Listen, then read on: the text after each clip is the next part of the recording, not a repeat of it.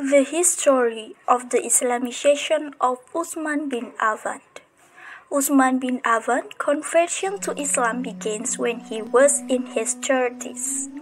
The beginning of his journey to Islam occurred while traveling to Syria with his friend, Talha ibn Ubaidillah.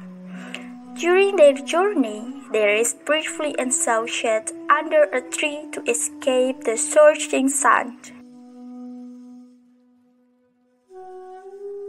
The weather today is extremely hot. Yes, we should take a short rest under the big tree.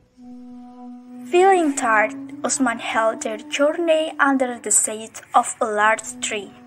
They rested until drowsiness overcame Uthman, and he fell asleep.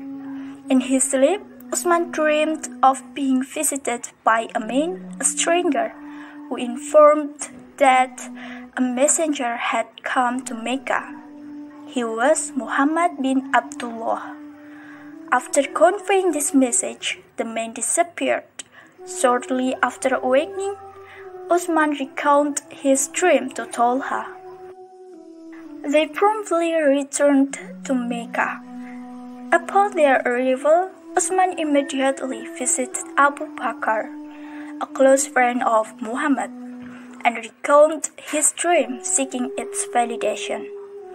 Abu Bakr responded with a bright smile, confirming that Muhammad had indeed been chosen as a messenger, a prophet of Allah.